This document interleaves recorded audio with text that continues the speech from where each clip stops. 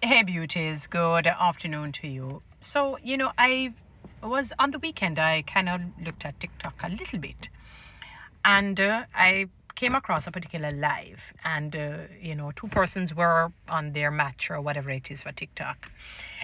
And somebody came on and said, you need the Lord, like they would say, repent, you need the Lord, and you need Jesus, you need to give your life to the Lord and stop whatever cursing people. And let me tell you, the individual gave it to them. They said, if you were seeking God, you would not have been here. And trust me, they told him some very nice choice words, I call it. Not really lovely words.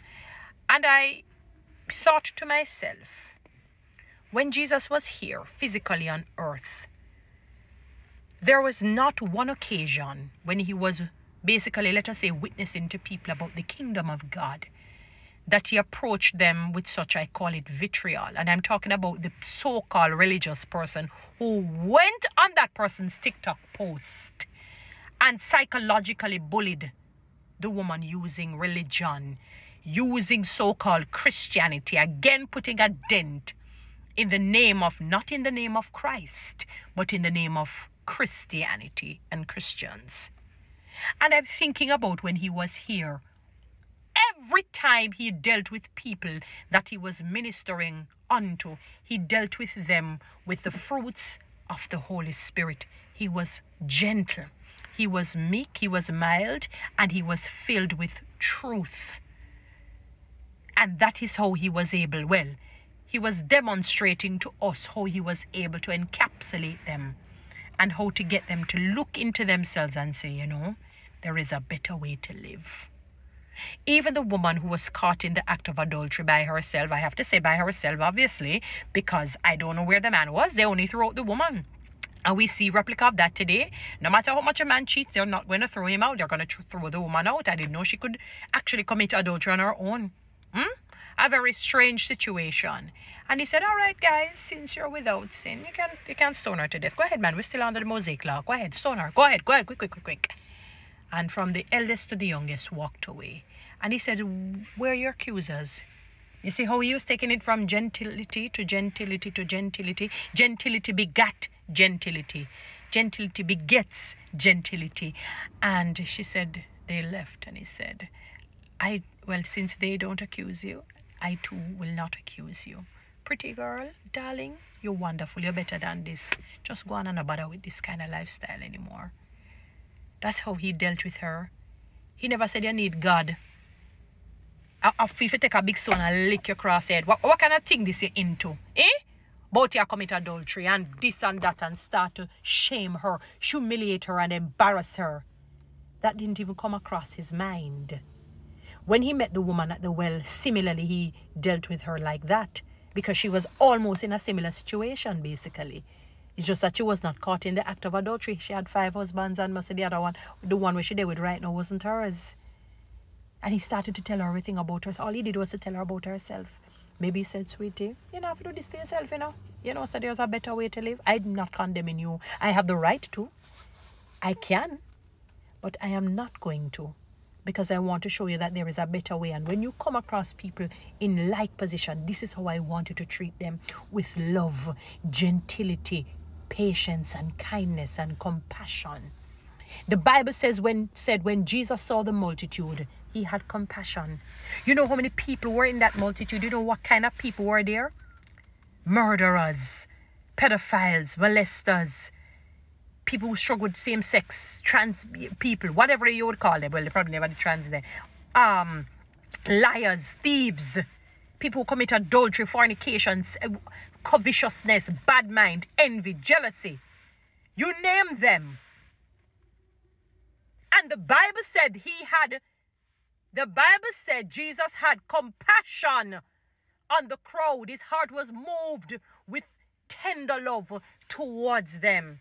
And you're going to go on people's posts and tell them, say you need Jesus or whatever it is. Go find God and stop this and stop that. No, don't get me wrong. There's a time when you have to be very tough. When Jesus was very firm and what we would probably call feisty and facetious was when he was dealing with the hypocrites, the fake people. He had to call them out. He knew that their hearts were like sepulchres, open graves. You know, when you open the grave and you see the skeleton and the muck and the gunk and the worms and the moth and everything. That is how their hearts were. And their faces look like the beauty queens and the kings. Those were the people, the fake ones, them that Jesus so-called arrested verbally. He arrested them verbally. And still he did it in respect and in love.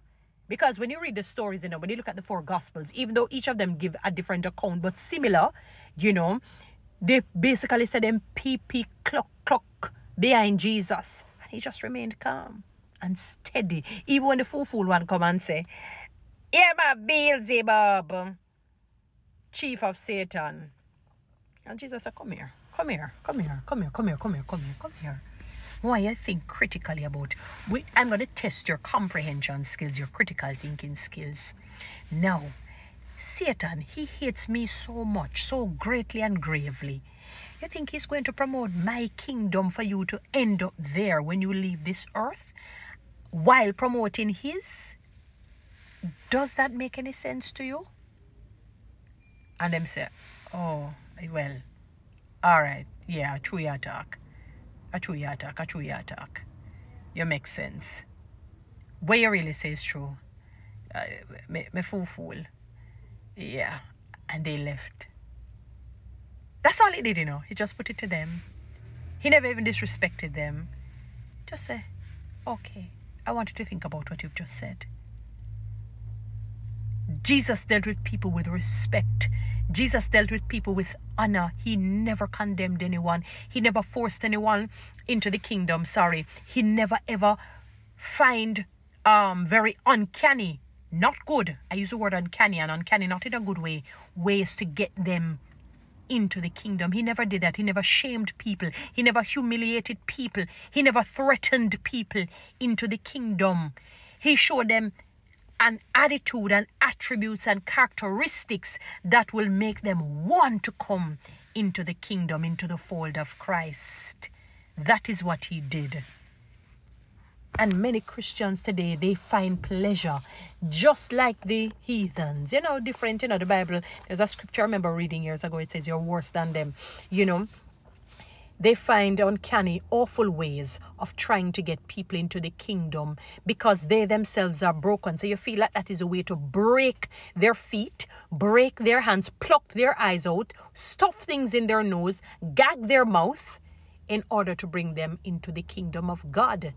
Even John the Baptist, when he was preaching, he really was preaching against a lot of the hypocrites. Even though he was very firm, you know, when they talk about how he lived like how Tarzan would have lived, but a sensible man.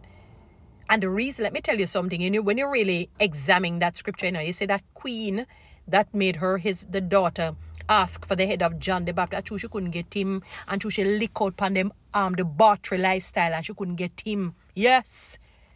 Just because she couldn't get him, you think so she never did want him to? Nice handsome man. Because he did out there rough and thing there, yeah man. And because she lick out upon them bad lifestyle, they're debauchery, awful, lascivious sort of a lifestyle. The king and them and the whole of them. Yeah.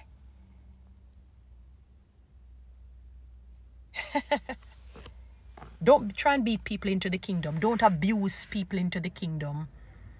Do not abuse and browbeat, humiliate, embarrass people into the kingdom. That is not what Jesus asked you to do. That is not what he called you to do. He never ever did that. Never. He never gave you that mandate. I don't care whether you're introverted. I do not care whether you're extroverted or some sort of verted. He never did that. Even if we have different personalities and our missions are different, they are the same. It's about kingdom building. It is about tearing down the strongholds of the devil's kingdom and the building up of Jesus Christ's kingdom. It is about kingdom building, getting people in the fold. You don't get them through hate. You don't get them through bitterness. You don't get them through your broken state, your narcissism, low self-esteem, your bitterness, your unforgiving spirit, your hate, malice, murderous heart, bad mind and jealousy in malignant and malicious way. No, you get them there through love and compassion, through the fruits of the Holy Spirit. Guys, follow me on TikTok. Subscribe to my YouTube channel. please share this.